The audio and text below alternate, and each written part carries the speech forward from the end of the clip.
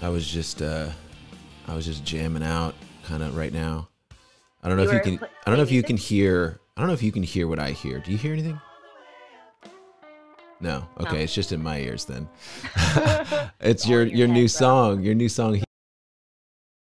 Oh, you were jamming out to Helium? Yeah, I had it on, just chilling while I was waiting, and nice. Had the video on and everything. So it's really cool. Really great song. That's the latest track by. You just go by Beebs now, right? Yeah, when I play live, it's still Beebs and her money. You know, it's still a full band. It's Beebs and her Moneymakers. By myself, you know. But just because I've been making so much music with so many other people, it was just easier to streamline it all, you know, that way. Because it's not, you know, with Beebs and her Moneymakers, I was making music with this, you know, not the same people, but just with that particular band, whatever that incarnation of that band was at the time. And now I'm just producing a lot more and just making tracks with a bunch of different people and putting out, you know, it's kind of interesting. Like I came from a live band world and then going into making tracks with people in the studio and then playing them live is a totally different experience, but I love it. You know, it's cool. It's a cool process and I've really like been enjoying it, you know? Do you have to like come up with live arrangements sometimes? Cause you're just like, I don't know how we even pull that off live. No, because I've been really working on partnering the two worlds, the digital and the live band world. So I'll make the track with, you know, another musician, another producer, whatever. We'll make the track in the box and then, but we'll play some live instruments on there. Then I'll take that to another studio and add, okay, I want live bass. I don't, there's just certain sound, pretty much every sound is better with a live instrument. You know what I mean? And then, yeah, that's the problem you run into if you're doing everything out of the box is that you can't, it becomes hard to do a live arrangement or you have to play with tracks, which I learned I do not like playing to tracks or using tracks because although it makes the show consistent and everything's super on point, I like to just jam and call out solos and just take the track wherever it's going. And you can't do that when you're sticking to the grid. And I'm just, you know, I just realized like I'm very much musician. I don't enjoy being confined to the grid or anything like that. You know, even in the studio, like I last year made this like super band called Everybody, and it's me, Norwood from Fishbone, the drummer and guitar player from the Expanders, one of the guys from the Agrolites and the Rise Roots, the keyboard player from Far Side, one of the dudes from Parliament Funkadelic, and we recorded to tape, which I've never done. Norwood's like, this is how we did it back in the day, Beebs. It's not that exciting. I'm like, no, I've never recorded a tape before. This is all I've ever wanted to do because with music, you're capturing, especially when you're creating with other people and you have access to a full band. To me, it's just so much better to get it in the moment because you're capturing a moment in time. Mm-hmm. No moment is perfect. That's why I really don't love tracking on top of each other. It's not my favorite process. Just because I like the organicness of the moment. A song's always going to evolve from the moment you make it to the moment you play it live for years to come. It's always going to change and evolve, and you're going to find new parts and make it more exciting or new arrangements for a live show. But I think if you can just capture that one moment when it all started, that's the vibe. You know, you're capturing a vibe in time. So, yeah, we recorded like 13 songs to tape, and every Wednesday we would just get together and jam. And I would like live arrange. I wouldn't sing while we were recording, so I could overdub later, so I could stem those out, or we could sample the music later. But you can hear me like talking in the back, like, all right, you know, you can hear all these little things, but it's dope. It's a vibe, you know, and it's all like sounds like it's an old soul record. You know? That's great. Where's the record? Is it out? It's not out. It's not out yet. That's the next project. That's coming. I've literally worked on so much music. It's been so awesome. It's been incredible. Let's talk all about it. Let's go back to Helium real quick because we touched on that. You know, it's a great song. It's got a hook. It's a fun video, by the way. I was checking out the video. It's so crazy and colorful. I don't know if you want to talk about making that, but G Love and the Special Sauce. Like, I didn't know he could rap. I knew he could play some harmonica, but what? Oh, dude, like he's one of my favorite low-key rappers. You know what I mean? Like he, especially when he plays acoustic, like that's when he really gets into it. And he worked in the earlier part of his career, like he was working with a ghostwriter. I don't know if he still does. This a guy that he was collabing with that was writing like a lot of the rap parts and stuff. And I wish I could remember the guy's name. But yeah, I mean, I've kind of been doing that for years. People don't know that I had a rapper and Beebs that are moneymakers before we hit Warped Tour, because we were a funk band and a jam band scene, and I love hip hop and funk and soul. Like that's where my heart is really at. You know, I grew up as a punk rock kid going to Warped Tour, of course, but you know, you're branded more ska on the Warped Tour a little bit, but we had to switch to a ska band because kids did not like funk music on Warped. Like, parents would be we'd get this huge crowd. Like I remember our first 2 weeks on the tour, like we'd get this huge crowd. And the parents would be rocking out, and the kids would be like, "Oh, my mom's into this. I'm out. I'm going to check out Black Veil Brides or whatever." You know what I mean? And I'd be like, guys, I think we should play ska music. I don't think they're down with the funk on Warped Tour." Well, yeah, I mean, it is a tough thing. It's just people aren't familiar with funk, but you have ska, funk, pop elements for sure, and just rock and roll. But that funk and reggae, you know, you do a lot of reggae, so you really. I don't know where you get all of these influences. Where does the funk come from? The funkiness. Well, I was adopted, and so my parents were like, I don't know, in their mid 40s when they adopted me. So they were like grandparents' age. Well, all my friends' grandparents' age were. So I was listening to like soul and Motown. Hey, wait a minute, what? Yeah, I grew up like listening to soul and Motown, and then old school country like Willie Nelson, Patsy Cline, George Jones. I get a little of that too, like on your I Shine album from 2016. Oh yeah. There's everything fits together, but then there's like a song that has a hint of like the bass could be a little country, but it's not a country song at all. But then there's some acoustics. I mean, you do a good job of incorporating your influences, but making it's always Beebs. Thanks, man. I really appreciate that. I mean, to me, I don't love that there's genres of music. I think there's two kinds of music, good and not good. Yeah. To me, that's the only two things that exist, you know? And, you know, so yeah, I grew up on a lot of that stuff when I was a young kid.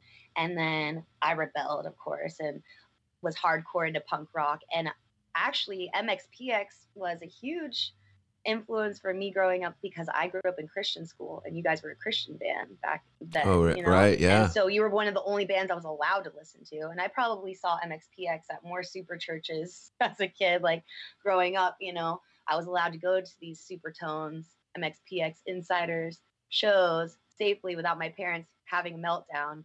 But the Christian school that I went to was also where all the gutter punks hung out, because they would have all these punk rock shows to try to get kids to go to the, church there. And so I, got into a lot of punk rock through that scene, actually. And then, I've been going to Warped Tour since I was like 12 years old, to see all the punk bands and ska bands and stuff. But the one thing I loved about Warped Tour too was that they always had rap on there. They always had a hip hop element. So I was like, oh, this is all the best things. Like, this is so great. So you've got all these influences, but where does the voice come in? Where did you find your voice and develop it? How did that happen? I grew up doing theater and dance, and so I always sang in church too. Mm-hmm. Turns out my birth mother runs a karaoke business and sings too. So I guess maybe it's just in my blood, It must be, yeah. Performing and singing, but did you find that you had to work at it? By the way, like, was it just were you naturally good, or was there a time where you're just like, oh wait, I thought I was good then, but now I'm actually getting good? Is there any transition that happened? Well, the thing about doing theater is you're always emulating a production sound, right? So I was really good at emulating and matching, tones and things for theater production. And then as a kid, I was like a hardcore karaoke whore. Like, I would sneak into bars since I was like 14 years old. I would never go to the bar because I didn't want them to kick me out. I just wanted to sing. So I would sneak into these bars since I was 14 and like sing karaoke. They'd all be like, who are you? Like, what's your go-to karaoke song? Go-to karaoke song? What was it back then versus maybe now? Oh, I really loved doing Etta James At Last, Okay. I really always loved doing that song. Soulful, very soulful. I'm sure Dixie Chicks were involved in there somewhere, and like Natalie Imbruglia or something. Did you do Goodbye Earl? Did you ever do that? Oh yes, I 100% Goodbye, have done that song I love that before. song. It's so good. I've 100% done that song before. But it took me a long time to find my own voice, you know, Yeah. like Talk about that. Talk about that. yeah, so I when I was younger, I managed some bands and tour managed and was a booking agent and I put on shows. Um and I started putting on shows in my hometown because I was tour managing. I was seeing all these rad acts that didn't come to Florida because Florida's a pain in the ass to tour down to. What's your what town, by the way, in Florida? This was in Melbourne, Florida. Like Melbourne. Oh my God. Melbourne. I just posted like a few weeks ago. I posted a video of MXPX playing a show in Melbourne. Yeah, and it was I was probably there. You probably were. It was our probably one and only time we've ever gone to Melbourne, but it was a beautiful, nice little town, little city. Yeah, it's a cool spot. The Space Coast, you know, it's an engineering town. It was like all built off of NASA engineers living there, basically. Did you see the? I know we're getting all over the place, but did you see the any rocket ships launching when you were young? Oh yeah, that's like I didn't realize until I was older that like what a privilege that was because people come from all over the world to see these launches and like when you grow up there, like every 5 minutes you're getting pulled out of class to go watch some rocket launch and you're like, okay, cool, whatever.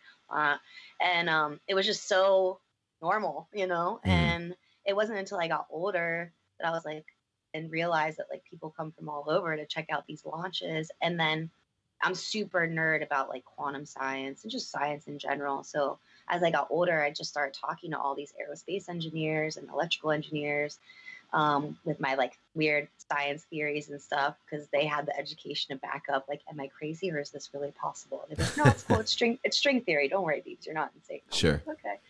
Well, so yeah, it was cool. Yeah. It was a cool place to grow up. You know, you're at the beach, you're seeing rocket launches, but yeah, I didn't really appreciate that wasn't a normal thing until I got older, you know? Yeah, absolutely. And that's okay. You know, because you're discovering something about yourself. You're discovering your voice. You're discovering music. You're discovering, was it music was the main thing growing up, like funk and then, you know, a little bit of punk rock and stuff like that. Was that what you were into? You said, you know, you were talking about, you were doing plays. Like what kind of, did you have to memorize lines like theater and production? Theater? Yeah. I did theater in school, and then outside of school, I was a part of like a private production company, and we would just do this lady's plays, like her crazy idea plays, whatever. I don't even remember what they were. They were cool though, you know. Like one time, I played the conscious of a man, conscious of a man, you know, one of these plays. It was kind of tight, but yeah, I just grew up doing that. My parents, because I'm originally from California, so my parents, when I was younger, had me in like Mickey Rooney's Talent Town and, you know, all these other things. So I was, you know, like doing some modeling when I was younger and like doing, you know, and theater. And then I think I was young and they were like, you need to get new headshots. And I was like, I quit. My parents didn't know why I quit. And why'd you quit? I didn't tell. They didn't question it. They're just like, okay, whatever you want to do. Because I thought they were going to have to shoot me in the head. I didn't know what a headshot meant. What?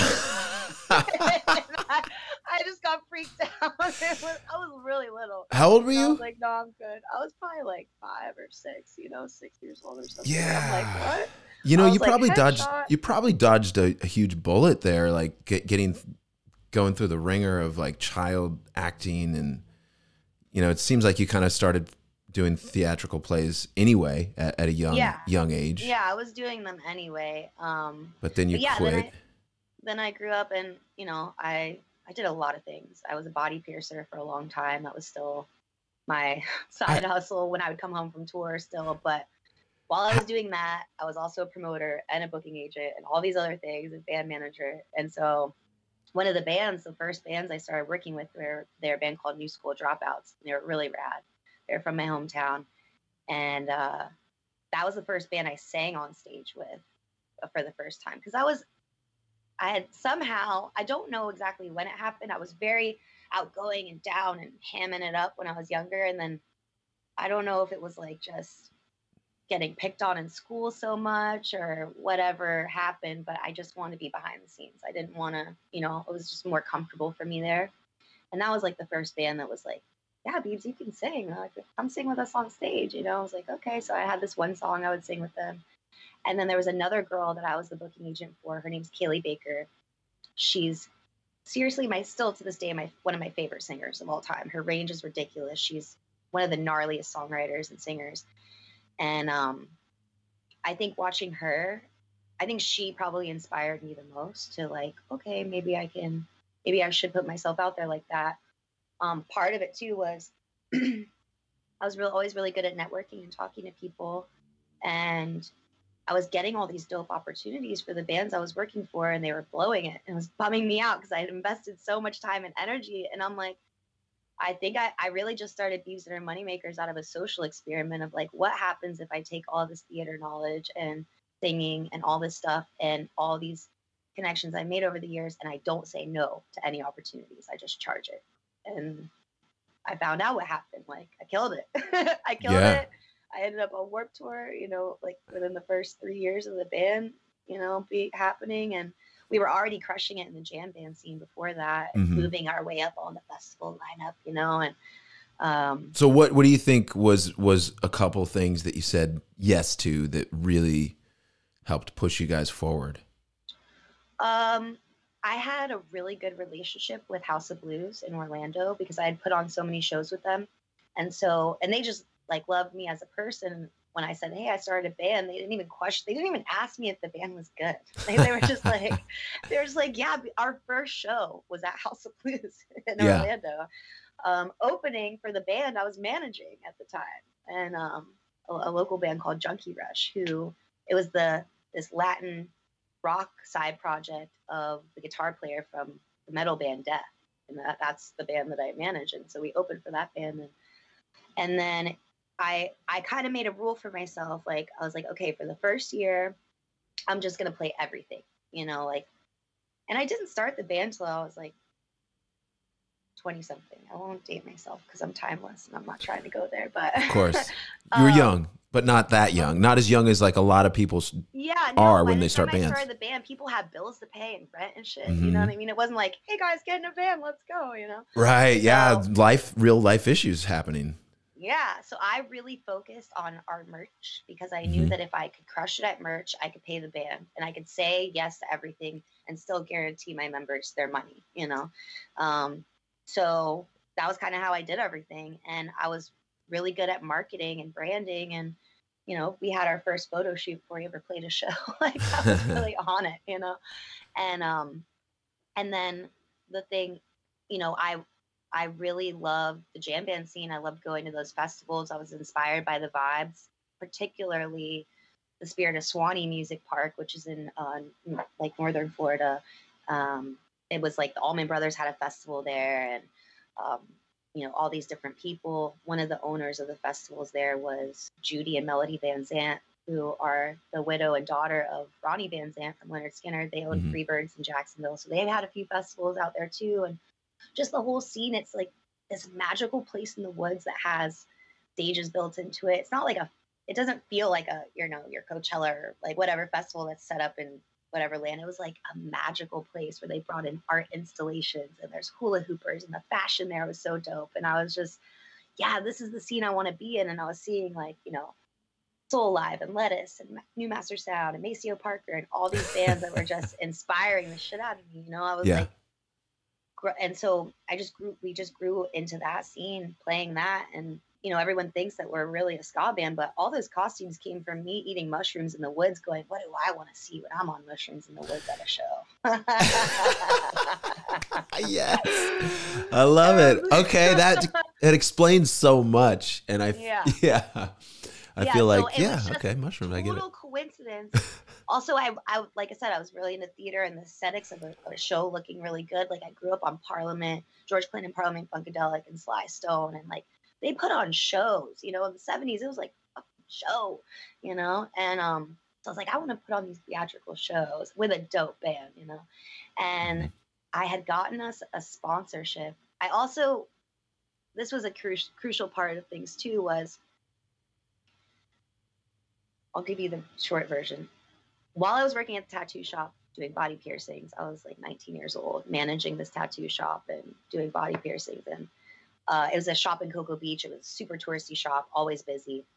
Long story short, I got arrested outside of the shop for selling pipes and bongs because they sold pipes and bongs at the shop. And it was Yeah. around the time when like Tommy Chong got arrested. So they were really cracking down on it Right. at that time. It was like a gray area of the law. So I got handcuffed and shackled, and Damn them. it was pretty gnarly. And they thought I was the owner of the shop because the owners didn't even live in town. Like, Okay. so they thought like I was like this kingpin, like ordering pipes and bomb. Like, dude, I just work here, you know?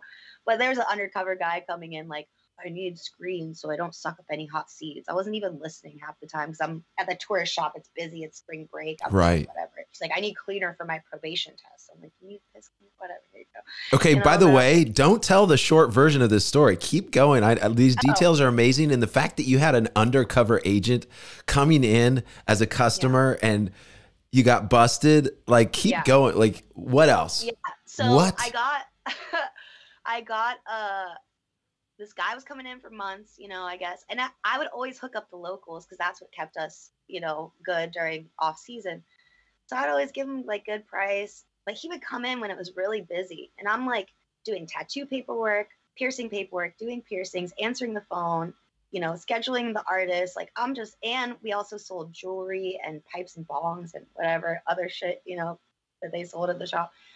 And so I'm just like slammed, not paying attention. And so one day I come in with breakfast for everybody and all these agents show up and they're like, we have a warrant with your name on it. And you, the other guy that worked at the shop, they raided all the tattoo artist rooms. They took all the pipes and bongs, put me in handcuffs and shackles. I have never been arrested in my life. I was such a pussy about it. How did you feel? Like what happened? It was terrifying. Like you must have been so scared. They took me straight to jail. I'm crying the whole time. Like, I don't even know why I'm here. The guards at the jail are like, stop crying or they're going to fuck with you. Like, you need to get it together. And I'm like, I'm not even, like, what did I do? Like, I didn't even do anything. So it turns out they try to charge me with selling a substance to defraud urine, which is a felony. Sales and manufacturing of drug paraphernalia, which were misdemeanors. And my lawyer was like, look, you're in Florida. This is a very, you know, conservative state. Yeah. You didn't really do any, you know, like whatever. They do have you recorded selling stuff to this guy after he made these sly statements that I wasn't paying attention to, which could make it look like I totally was aware of what was going on and sold him this stuff anyway or whatever. But he would just always say it under his breath, you know, like when I heard the recordings later, I'm like, I did not hear him say that, you know? And so I ended up did they sit you down in an interrogation room and like show you tapes? No, but my lawyer, your lawyer kind of discovery. Yeah. And so he had heard all the tapes and had shown me some stuff. So he's like, look, you should do pretrial diversion, which is like basically voluntary probation so that you don't get convicted. And then it's just wiped away once you do this. You know, otherwise I was taking a chance going to trial and getting found guilty and being charged with a felony, you know, at 19 years old for some crazy shit. Then we'd be doing this podcast by handwritten letter. Yeah. We wouldn't even know each other. Yeah, you're right. That's true. We wouldn't even know each other, you know? So through that, I had to do community service. And my mom had a kidney transplant. She was one of the longest surviving kidney transplant patients. She had it for over 30 years, which was a really big deal. And so I had already had intentions to start working with the National Kidney Foundation because they had an office in Cocoa Beach, but I hadn't gotten around to it because I was working a lot. And so on my list of community service I had to do was the National Kidney Foundation. I'm like, yes, okay, and now's my chance. So I started working with them, and I became their like sponsor. I would set up all their silent auctions, and they would send me to Surf Expo, which was a surf trade show that happened every year in Orlando. And I would go there and talk to all the different companies to get sponsorships because they would throw a big Pro-Am surf contest in Cocoa Beach every year, and they would get sponsors and they'd raise money for the National Kidney Foundation. And so that became my job with them. And I stayed working with them for years after that. But through going to Surf Expo, I met Sector 9 and Vans and Von Zipper and all these like surf and skate brands and became friends with them. And then started my band. And when I started the band, I'd be like, hey, do you guys want to sponsor my band? And they're like, yeah, Beebs, we love you. Let's see this band. And I was like, this is dope. Yeah, we're down, you know? And so I started getting all these sponsorships for the band. And one of the guys that I had made friends with was Bob Provost, who's still like one of my dear friends. He's like Steve Van Doren's right-hand man at bands, and he was always out on Warped Tour, and he ran the trade shows as well. And I remember after I started the band, I'm like, Bob, how do I get on the Warped Tour? And he was like, I don't know. Like, I have nothing to do with that, actually, but you know, good luck. Like, yeah. I'll give you shoes. I love you, Beebs, but I don't have anything to do with that. And literally, the next year, we were playing the Allman Brothers Festival, Wani, at Spirit of Swanee Music Park. And House of Blues had called me and said, hey, we're sponsoring a stage for the Florida Music Festival, which is like Orlando's version of South by Southwest, basically. There's like keynote speakers and stuff.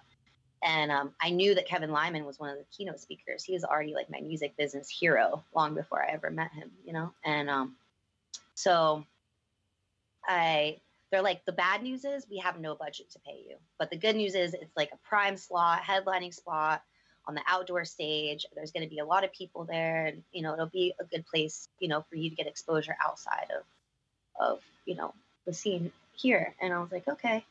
My band at the time was very much into doing these jam band festivals and staying all weekend and eating mushrooms and raging and going to watch all of our favorite jam bands. Sure, of course. So I'm like, hey guys, House of Blues wants it. It doesn't pay, but it's going to be dope. They're like, fuck no, we're not doing it.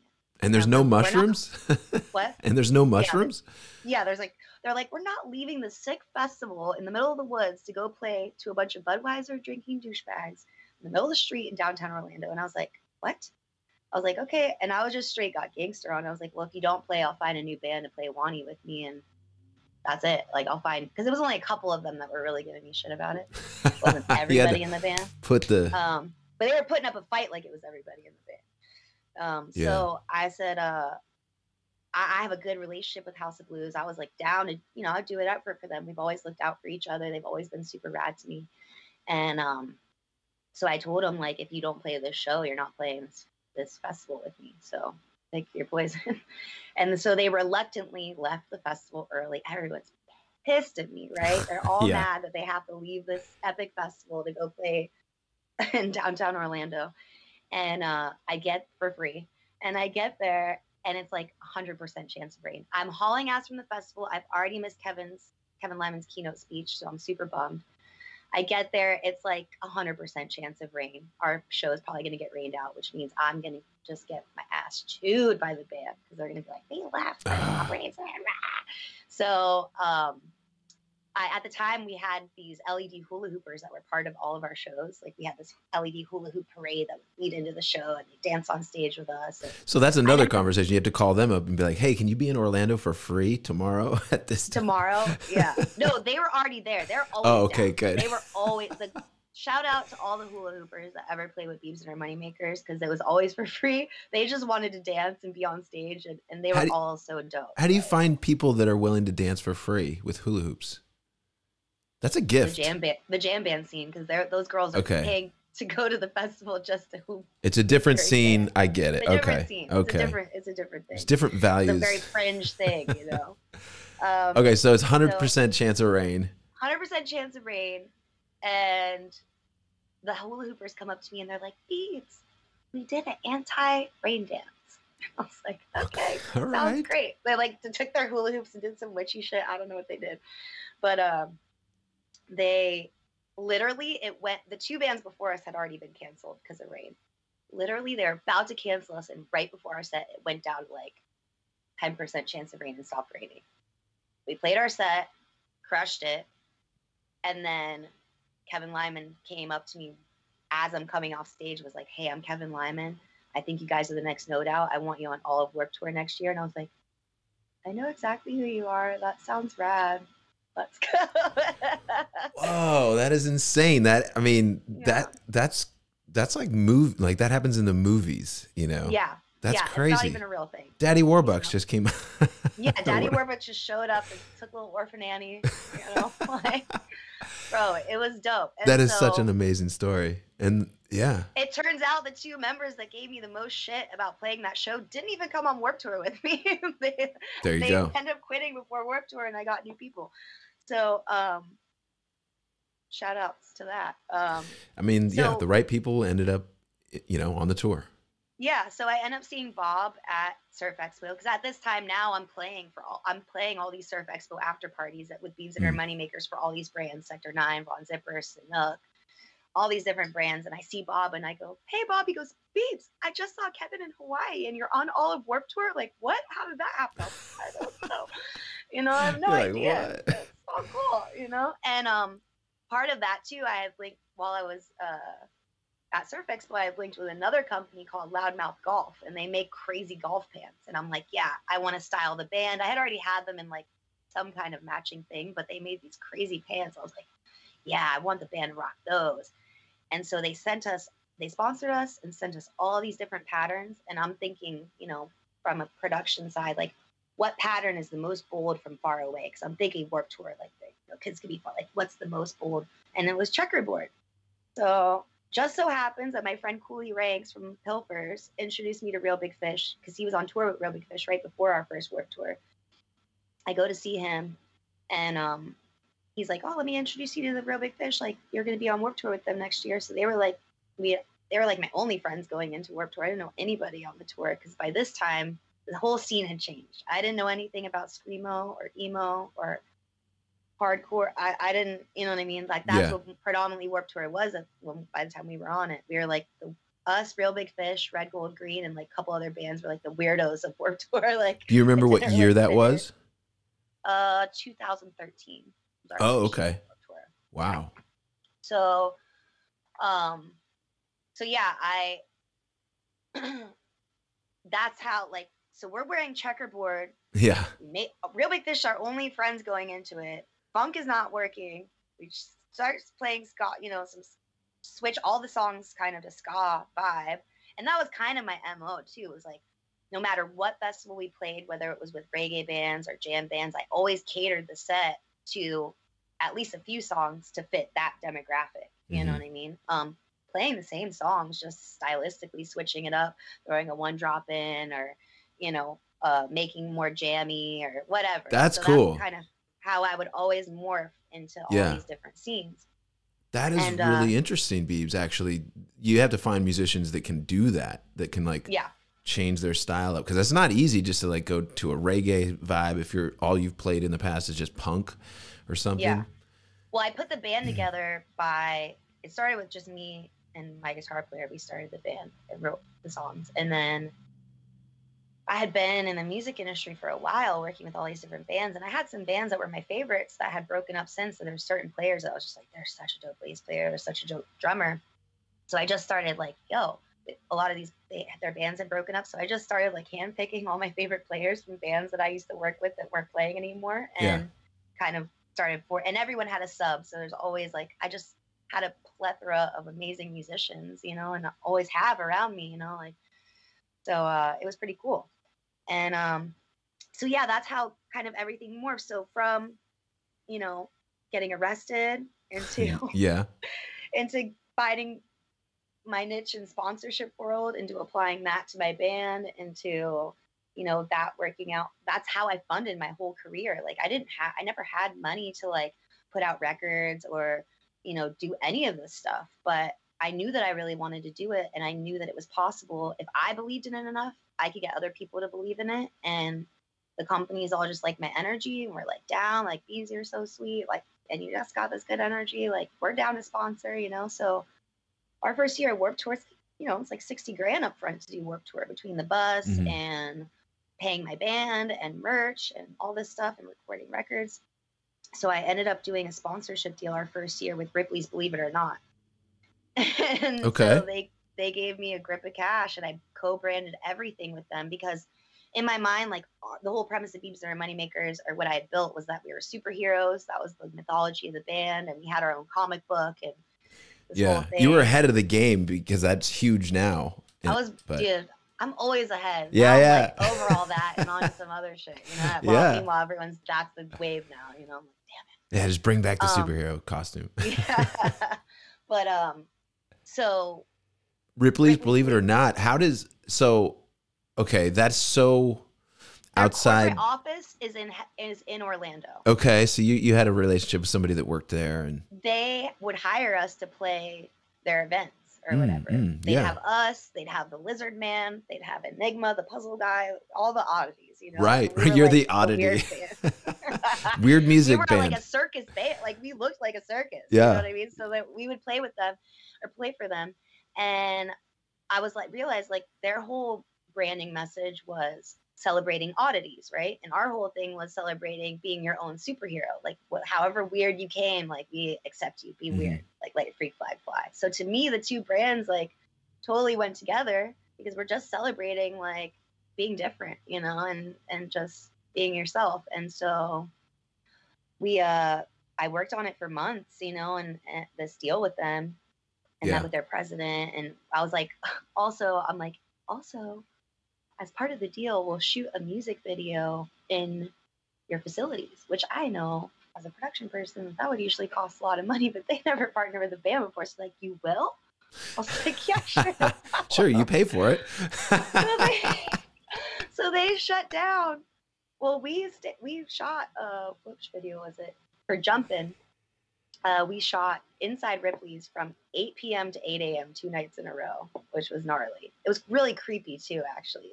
You're in there with all those weird artifacts. They got energy or something, but there was times when I was like, I'm not walking down that hallway by myself. Someone come with me. That show was that show was big when I was a kid. Like I remember watching that TV with show. Dean Cain. Yeah. Well, at this time, Dean Cain wasn't doing the show anymore. I'm like, y'all need help branding. I got you. Yeah, you know what I mean? new host. I got you. So I wrapped our vehicle. We ended up bringing out a bunch of artifacts from Ripley's, believe it or not. Like we brought a 2-headed stuffed cow, some shrunken heads, some other weird oddities. And I also didn't have, you know, I didn't know a lot of the bands on Warped Tour, and I was nervous too, you know, like, oh, what am I, this is so exciting, but so I ended up we made our own TV show called BAM TV. And it was like, when I would go to sign up for press at Warped Tour every day, I would do my interviews, but then I would sign up as our own press and interview other bands to get to know other bands. And we would incorporate all the artifacts from Ripley's in with it. So it made them happy. And we're always shouting them out. You over delivered for Ripley's for sure. Like they must have been like, oh my gosh, like this is so, I mean, they probably didn't even realize how hard it is to get artists to actually give them things to use for their branding, but you over delivered. But so you did a podcast, basically, kind of, maybe not necessarily a full length podcast, but you were basically kind of doing interviews with bands just to, and you would record them. Did you put them out? Yeah, they're all on YouTube. You can go to Beebs and YouTube channel. We did it with Aquabats, with Real Big Fish, with New Year's Day, Echo Smith, all the bands that we were on tour with at the time. And Real Big Fishes is actually my favorite one because I also had a friend who had a soap company, some other products, and she wanted me to get it out first. So she gave me all this stuff. So I made gift bags. So also when you did an interview with us, you got a gift bag with like soap and all this other stuff in it, which everyone loved. And my friend was stoked about it. And then when I did the Real Big Fish one, Aaron ate the soap.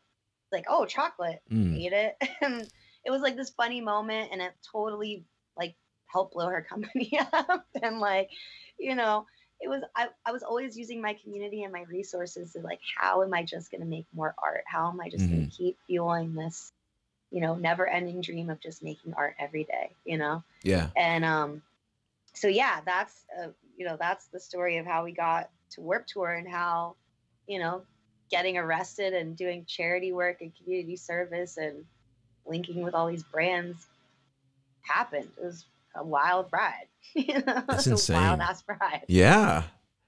So, I'm still, I mean, all of those details are insane, but I'm fixated on the fact that you signed up, did press, but then also signed up to do press for other bands. Or it's just something that I thought of doing and then just never did because I was too lazy, to be honest. Yeah. I mean, honestly, I couldn't have done it without our drummer because but seriously, it's so good, man. Like, it's such a great idea. My video editor, you know what I mean? So he would film and edit everything. So shout out Paul Brisky. He works for Steve-O now. He does all Steve-O's. Nice. Shout out. What up? Killing it. Yeah. I mean, just the fact that you guys actually did it is amazing because it's thinking as an artist doing that tour, it is insanely tiring, and to do press is kind of like annoying because you're like, all right, I'm already doing this, and now I got to go and then sit. Signings, and then trying to find time to eat. And that Yes. first year we drove ourselves. So actually I didn't rent a bus that first tour. I rented what was it called? A rocket ship. Okay. Which was a Sprinter with bunks in it. Mm-hmm, mm-hmm. So it had 5 bunks and 2 couches. There's 7 of us, including our merch guy. So we lived in a Sprinter, 7 of us, for 3 months, driving ourselves. I pretty much lived off 5-hour energy drink. Oh, I bet. Did you rotate sleeping bunks, or did everybody have their own space always? Everyone had their own space. Okay, then, that's good. Somebody got stuck with a couch, though. The merch guy. Okay, that's always the merch guy. guy. Got stuck with the couch. Yeah. You know?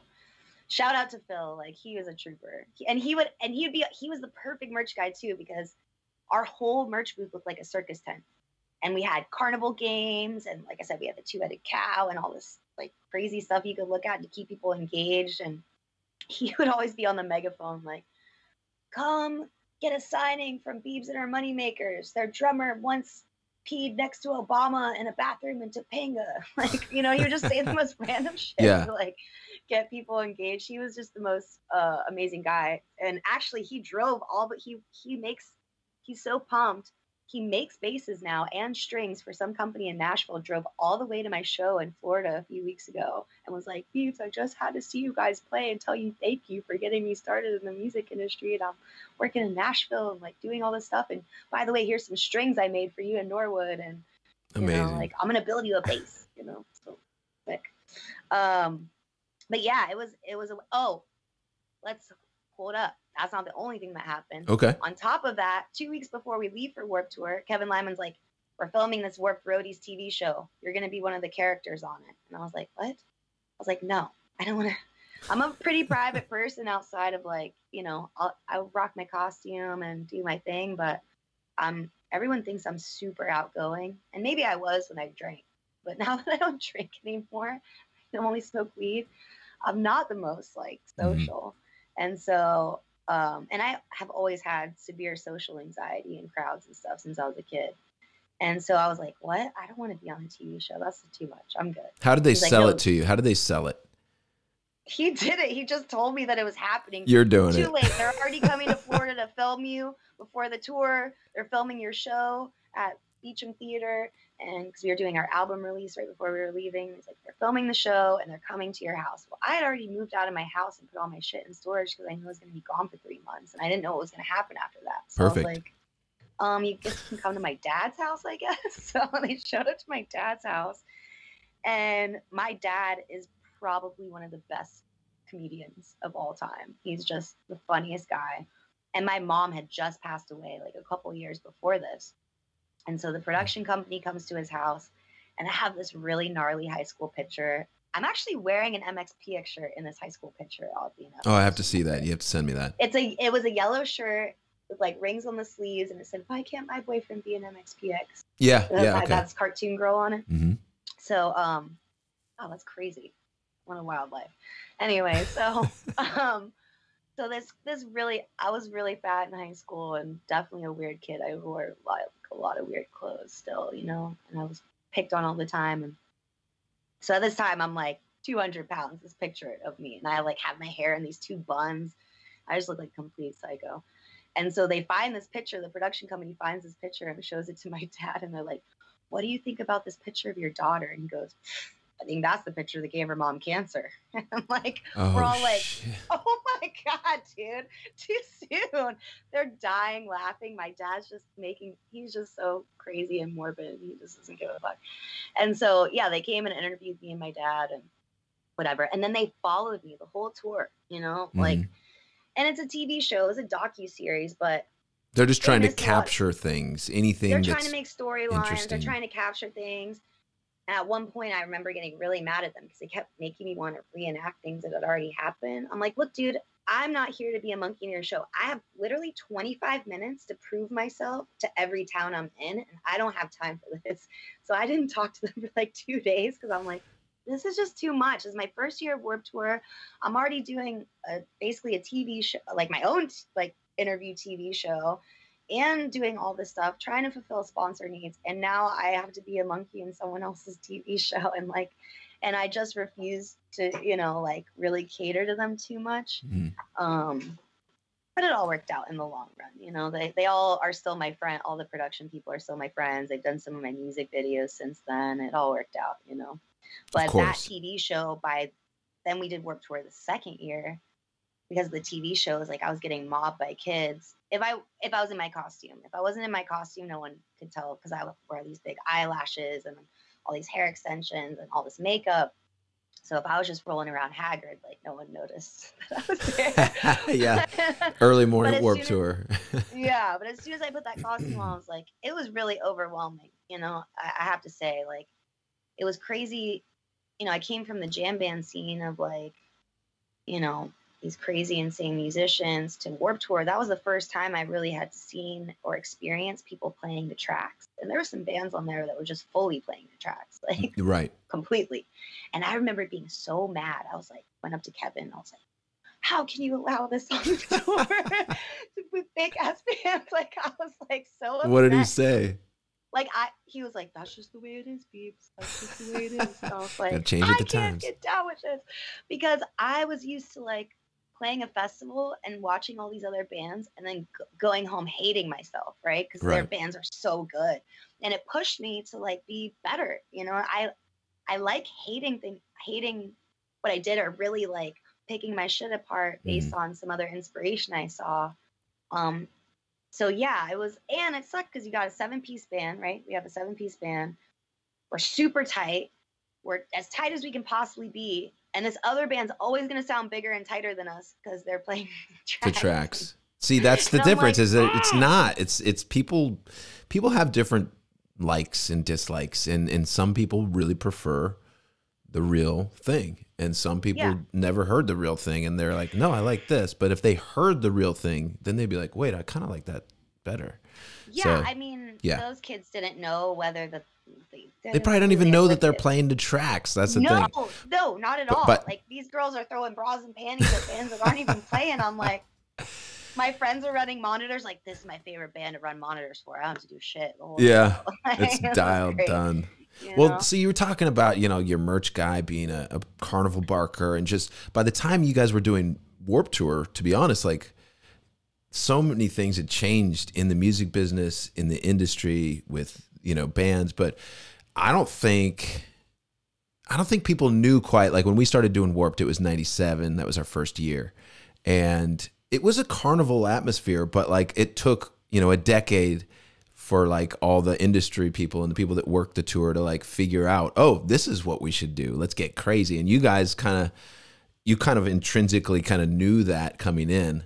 Just boom, we have to be big, because you did in that era especially. You kind of had to be extra crazy, and viral videos were definitely a thing at that point. Yeah. And so I mean, I think Instagram had just come out on that tour. Spotify wasn't a thing yet, for sure. Right. Yeah, even since we toured on Warped Tour, so many things have changed. Like, right. But through Warped Tour, I ended up doing a podcast show in 2014. I had a podcast on Adobe Radio for a year. And then I was like, oh, this is a lot of work. It is a lot of work, isn't it? Every week? Was it a weekly show? I have so much love for all my friends that have. We actually had a live stream, and we had a live stream show called BAM TV that we would do through Ustream every week.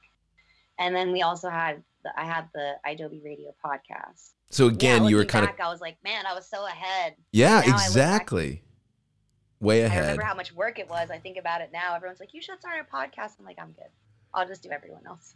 Yeah. It's a lot of work. It is a lot of work. I started this in 2013, and there's been one sort of hiatus where I took a couple months off, but I was always planning to, like, I was like, I'm going to chill. Just need a break, but I'm going to bring it back. It's fun, but you always seem to be just one step ahead of everyone. So what's next? Like, what's new? Well, what's next? What do you don't have to predict anything, but what are you into? So I had finished a record. I was actually getting ready to release a record last year. Helium, we actually shot that video the day everyone's tours started getting canceled. Okay. Like, shout out to G Love for holding the vibe down, because as we were filming the video, it's like Canada's canceled, New York's canceled. Like he's just getting texts. Yeah, we probably should cancel this. Yeah, we didn't know that was going to be our last like get together for a long time, you know. Yeah. But we filmed all that in my backyard. I just threw a barbecue and like made the sets that day. You know, G was playing the Belly Up, which is right by my house, so I was like, we both do art as well, and we had a we're both going to be showing art at this other festival, Beach Life, last year. And so we're like, also, let's make this a day to like finish our art for this art show at this festival. So, and then I had also gotten offered to go on tour with Bootsy Collins, and who's like one of my heroes. Oh yeah. You know? And so all this stuff. So what were you going to do? Tour manage or what? Like No. He was building a tour, and I was going to be one of the singers. Oh, and I was wow. going to do my songs. Norwood was going to be Norwood's side project, Trulio Disgracias, was going to be the backing band for it. I was going to be one of the singers, and a couple other chicks. And Bootsy was going to host, and there was also going to be a comedy factor in this.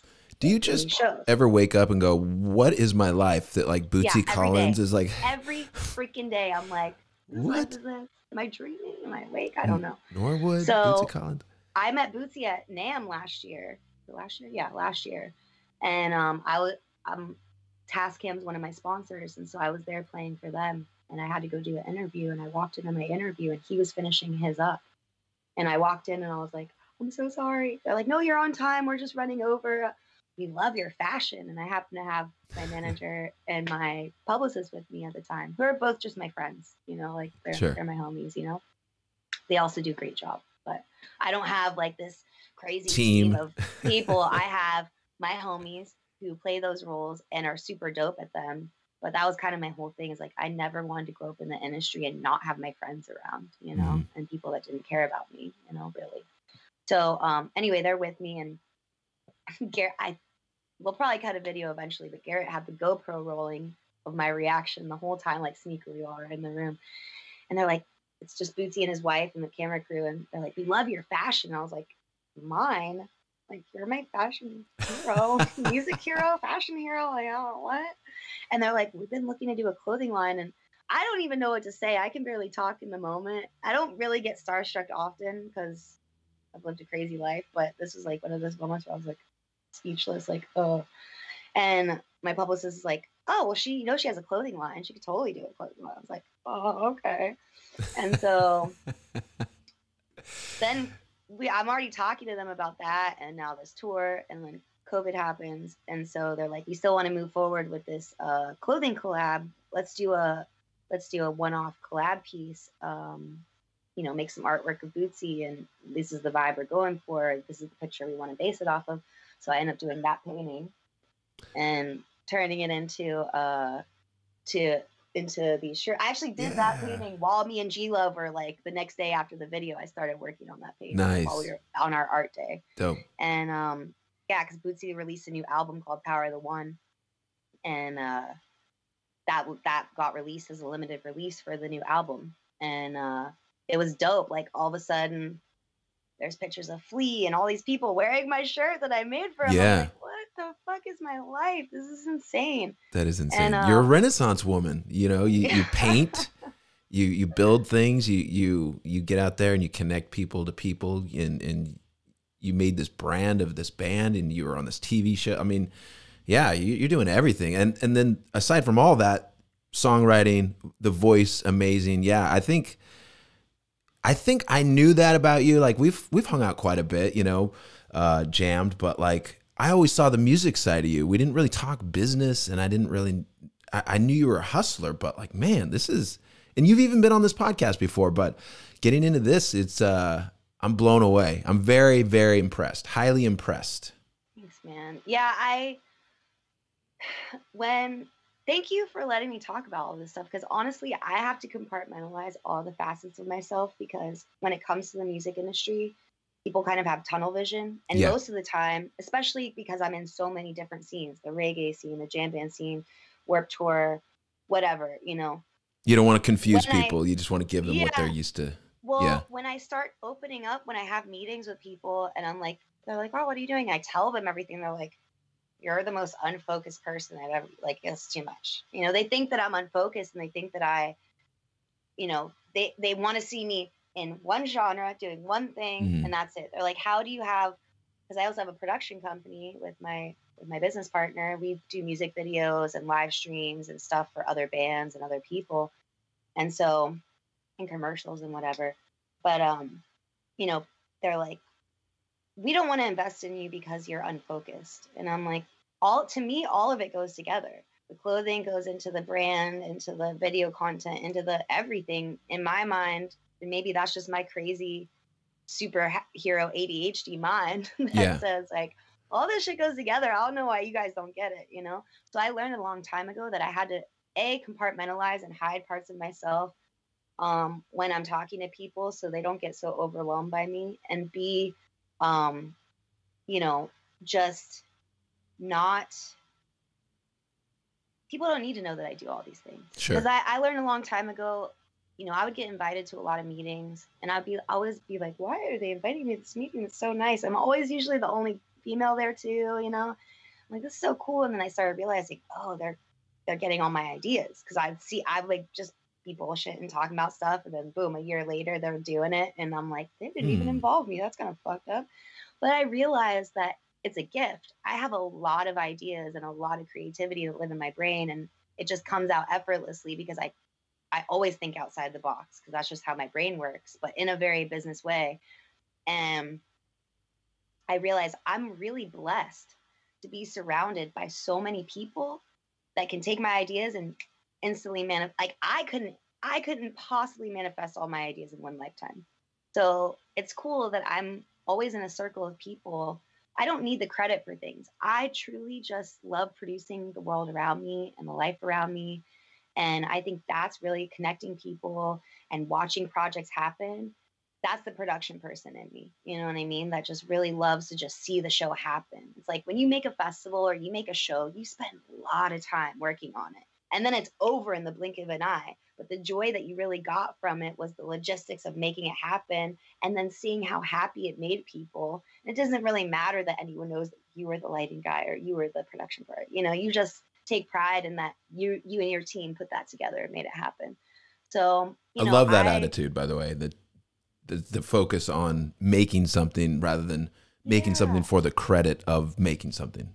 Yeah, because eventually, dude, in 100 years, no one may know my name or any of my music or anything I accomplished. But I think the most important thing in life is to inspire people and show them things that are possible, right? We're living in a world where obviously we live in a fucked up society. And it's not, most artists know that. That's why we live on the fringes of society and make our own path and stuff. Because we're like, this shit's crazy. I don't want to subscribe, or I just can't function in this space. You know, I find like me and a lot of my friends are very much on the spectrum. Like, you know, yeah, I know what you mean. Like, and that's okay. That's okay. A superpower to me. You Absolutely. Know what I mean? But we know how to act normal when we need to.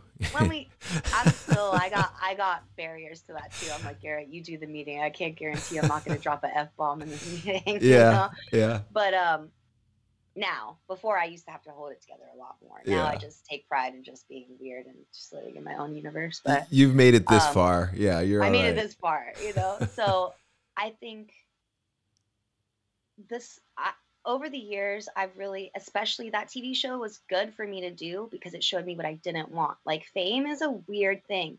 I don't know that the human psyche can handle that much of admiration without fucking you up to a certain extent. You know what I mean? And I know a lot of really famous people, and they're not the happiest of people. And it's because they're basically in jail. They can't go anywhere without people constantly coming up to them or wanting to take pictures or whatever. And although people think that's cool, it's like your life's not really your own, and you start having to be on all the time, which is really exhausting. We're all just human beings. We're all just people. We all go through the same thing. We go through family deaths. We go through family drama. We go through our own range of emotions, depression, whatever, anxiety. And most artists I know have depression and anxiety heavier than most. That's where all the art comes from. You know, people think like literally all music is made from the plight of living. you know? Yeah. Like jazz music came from the plight of Black Americans. Like I hate when people are like, "Ah, just stick to music. Don't talk about politics." And it's like, it is all of that. That's what art is, you know? And people don't, it's not here just for your own entertainment, although it may appear that way, you know? It's for our sanity to understand this world and to get it out and to figure out what the fuck we're experiencing and hopefully relate to other people. But eventually all those things fade away. And I think that's why childhood actors have such a hard time, because when you peak and people love you so much, Mm-hmm. it's almost impossible to maintain that level of success forever, you know, like Right. for the rest of your career. And so then you get depressed because you're kind of, your whole validity in life was like people admiring you or, you know, whatever, you know, really loving your shit. And we have to learn to love ourselves before we can really rely on people big upping us on our own stuff, you know, because it's a dangerous emotional game to play. And so this last year, I mean, my friends started an organization called the Sidewalk Project. It was started in the punk rock community, and I've been working with them for a little over 3 years now.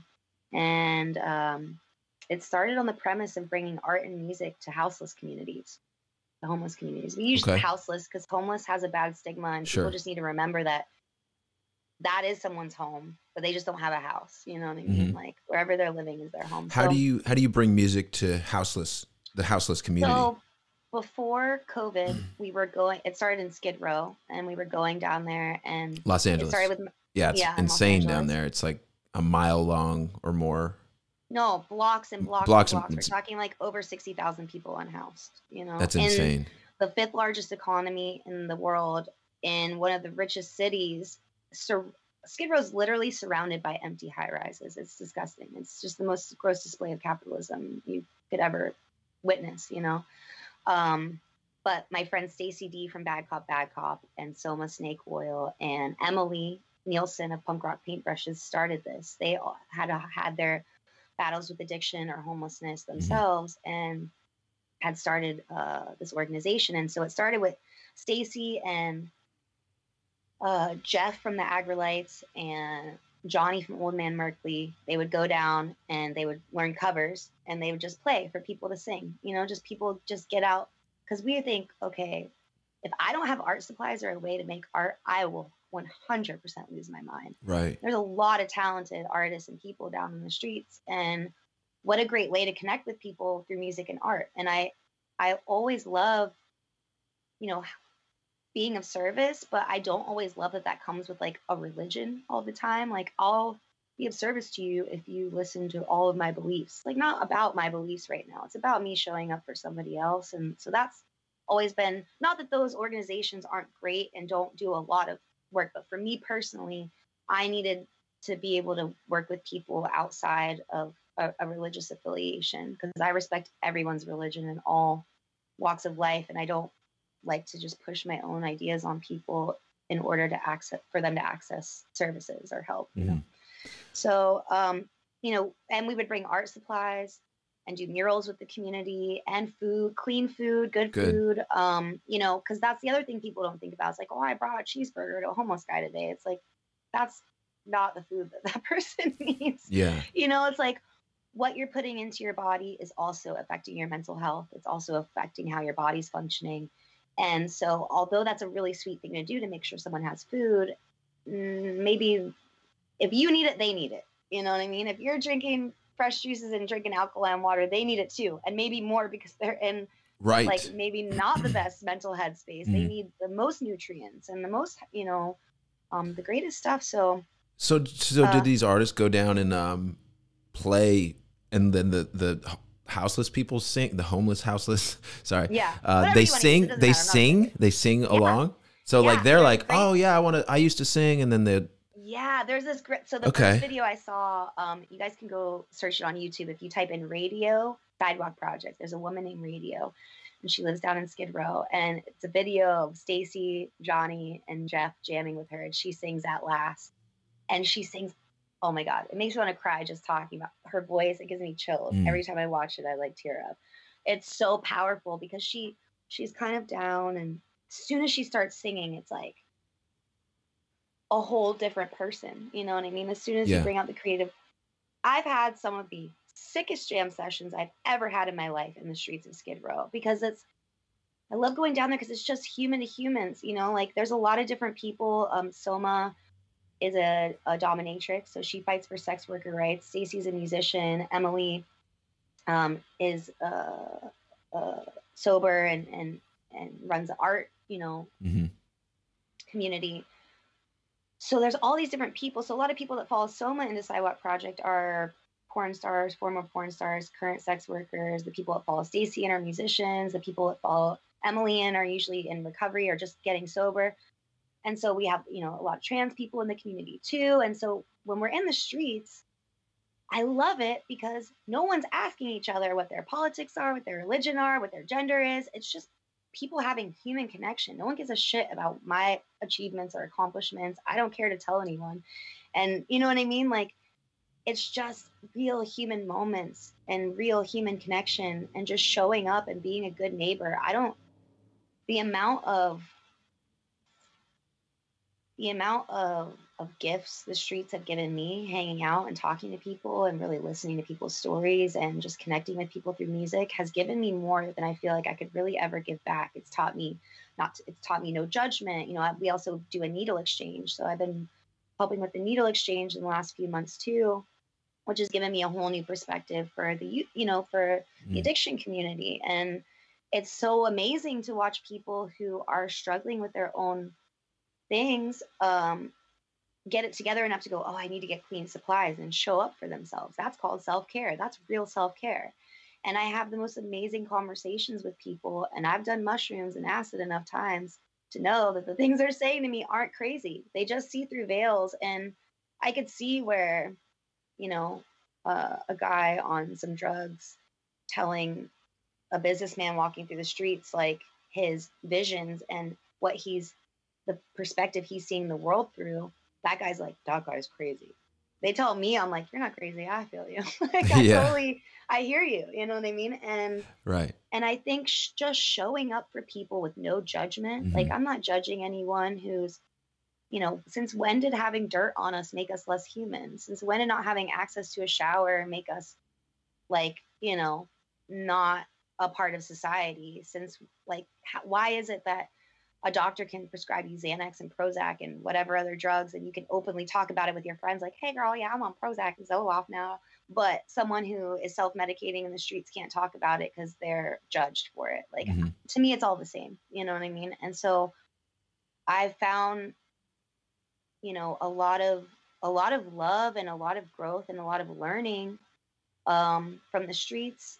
And you know, I'm just so tired of people sitting around bitching on Facebook about the world that they hate so much. It's like, okay, we'll do something. You know what I mean? And something in this case isn't a lot.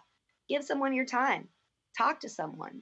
You know, like, say hi. That's what it really taught me. It taught me to see everybody. You know, I remember there was a time, especially when I was living in Orlando, we have a block there, Pine Street. There's a lot of homeless on Pine Street. And I would always talk to the people that made art and stuff and buy art from them, but I would get overwhelmed because I was a struggling musician. They'd ask me for money and I would just run by. I don't have any money. I'm a musician. Yeah, like, run away. And I know exactly how you feel. Yeah.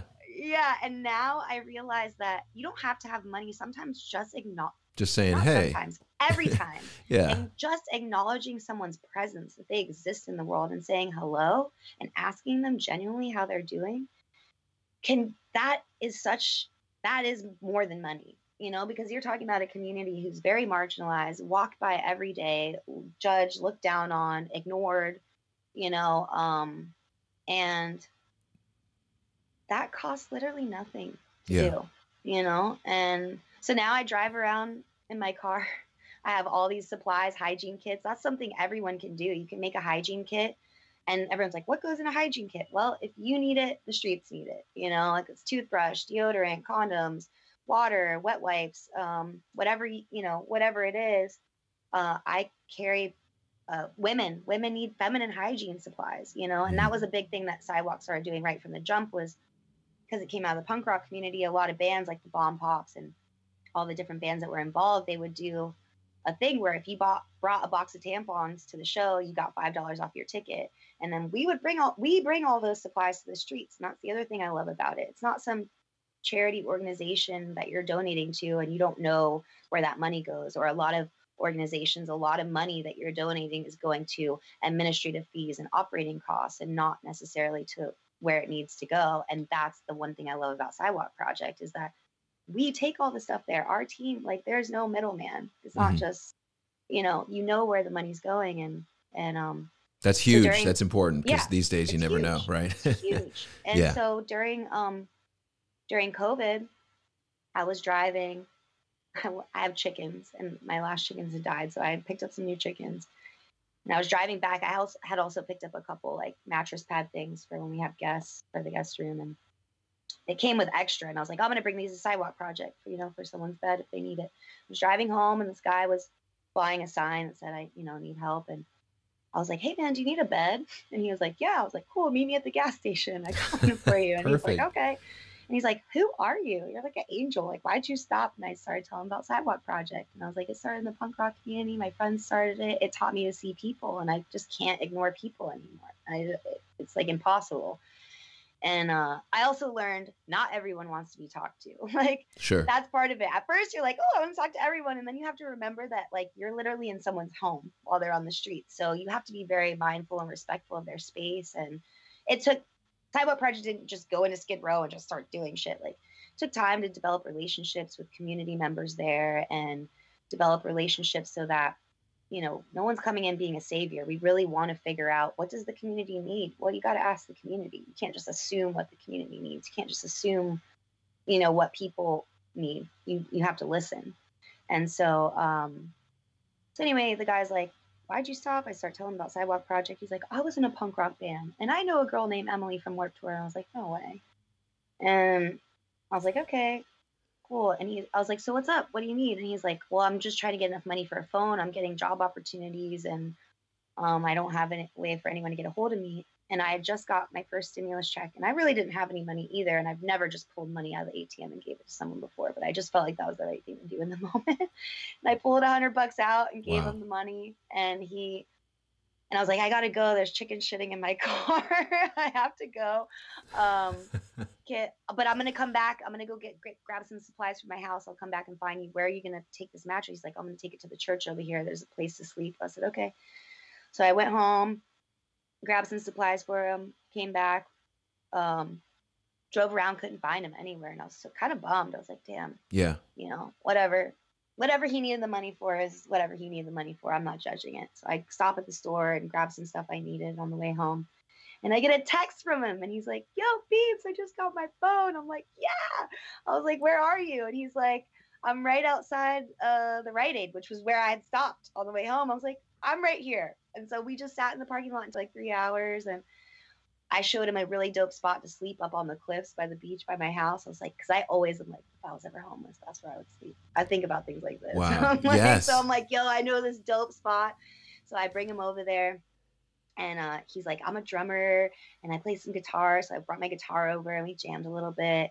And then, I'm working how old was this guy? He's like in his late 30s, probably. Okay. So he wasn't. I find out that he's coming. He had some addiction problems, and then he lost his mom, and he went off the deep end and like imploded his business. Went to Mexico and just doing drugs. Like, he was still a little coming out of this fog of like a lot of drugs too, but he was going through all these range of emotions and thoughts, and I would just be there to be a sounding board. He's like, Beebs, how should I handle my addictions? And I was like, dude, I don't know. I'm addicted to sugar. I said, I got my own addictions that I need to curb, but I don't have all the answers for you, but I can be a support system for you, But that pushed me to try to get myself off sugar, because that's like the realest addiction. Wow. Yeah, I bet that's hard. That's really so hard. But anyway, that's an amazing story. So I see Emily from Punk Rock Paintbrushes. She comes over. I haven't seen her in a while. I said, I've met this guy. I've been working with him. He says he knows you. And she goes, I don't know any guy named Josh. And I had a picture of him because I had given him some clothes and he had gotten into a hotel room and he was feeling all dapper and sent me a photo like, he's feeling so good in these new clothes. Like, yeah. And I showed her the picture and she zoomed in because he has a full beard, you know. She zoomed in and she starts bawling her eyes out. And I'm like, who the fuck is this guy? Like, what did he do? Like, I'm ready to fight. Like, who is this guy? Like, I'm kind of getting sketched now. And she goes, that's our friend. We've been looking for him for a year. And she's one of the founders of Sidewalk Project. Whoa. Yeah. And so they started going to sober meetings together. I connect them. Now he has a job and is living in a house, got a car. Yeah, it's cool. You know, that's where I found my space. That's like, powerful. Other than producing and doing stuff, like I'm always going to make music. I'm always going to work on projects. But right now, that's like my passion is having enough time to basically be a street social worker and just keep up with people. And, you know, there is such a thing as compassion fatigue. You can get overwhelmed. That's the system's full of, because there's not enough Sure. resources to accommodate the crisis of houselessness here in California, and I'm sure nationwide. But how can people find Sidewalk Project online? You can go to the sidewalkproject.org, okay. and we have instructions on how you can start your own in your own town. And we do Zoom meetings every week or every 2 weeks. Cool. And touch base with all the different chapters all over the country. There's one in Australia and France as well. One in Australia is called the Footpath Project. And yeah, so we're all learning, we're all growing together, and this is like an issue that we're not going to solve overnight, but we're all getting there. And we partner with a lot of people like Food Not Bombs. Shout out to Food Not Bombs Las Vegas. They've been crushing it, building tiny homes for the houseless community there. Love tiny homes. That's awesome. Yeah. Well, so, thank you. That's amazing. Thank you for sharing about all this, because it's news to me, but it seems like it's something that could just spread. You could get people doing the Sidewalk Project in every town in America if it's needed, you know? Dude, it's easy. And what if everyone just, you know, and it doesn't even have to be people, like, look in your own communities, look in your own family, look in your own friend circle. I mean, a lot of pride is a hell of a thing. You know, I really had to learn humility last year when my whole industry got shut down, all my incomes got shut down. Honestly, the only way I survived last year was, you know, my Bootsy project, a couple other projects I had, but also I had a couple fans reach out and be like, do you need money? And I had to say, yeah, I had to accept the help. And it's hard. It's very easy to want to be helpful because that feels good. And it's very hard to want to accept help because it doesn't feel as good as helping someone else. Yeah. And so I think, you know, looking at, even aside from maybe there isn't a large houseless population in your community, but I'm sure there's families and people struggling in your own community that aren't saying anything, that may need help, like help make them some food, help buy them some groceries. Good point. And don't be like all on some savior shit about it. Just be a good friend. Like, what would you do for your best friend? You know what I mean? You'd be there for them. And it's not about showing everyone on social media how helpful you are or that you're saving someone. We're just simply showing up for each other. And I think that's something that is definitely missed in the American culture. In other cultures, families, people look out for each other. It's totally normal for a whole family and generations of families to live in one house in other cultures. Here, that's frowned upon for some reason. Like, it's okay to be a community. It's okay to help each other. It alleviates stress and it makes more time for people to have with their kids, with their loved ones, with their families. Like, don't think that you have to be in the world alone. I was raised to be an independent woman. Like, fuck that. I need all my friends. Like, we are in this together. I am independent to an extent, but I try not to take that pride too far because we do need each other. We all need each other, you know? Well said. Yeah. I think that's important. Love it. I love what you're doing. I love this project. I mean, everything. Thank you so much for sharing and just showing people what it's like to be a well-rounded person. It's great. Well, you know, I have my battles too. Of course. You know, of course. I've really found some solstice in microdosing. Cool. Well, thank you, Michelle Beebs. How can people find you online? Where do you want people to go? You can go to beebsmusic.com. That has where all my music lives, where all the new stuff's coming out. All the new music's coming out under Beebs. New singles out on Spotify under that. And then you can find me on social media, on Twitter and Instagram at BeebsMoney. And I just have to say thank you, Mike Herrera, because 15-year-old me is always stoked to talk to you because I'm like, I love MXPX, but also you're just a really great person. You're a beautiful, you're a beautiful soul. And I love how much you love your family, how tight your family is, how innovative you are, and how much you stay on top of your hustle too, of creativity, and how much you embrace other artists and give, help uplift other people too. And I really appreciate that about you. Ah, well, thank you. Thank you so much. That means a lot. I appreciate it. Yeah, man. All right, we'll do it again. We'll do it again sometime. Until then, soon. Go out and slay. Slay. Oh, dude, I didn't tell you I started playing bass. Did you really? Oh my God.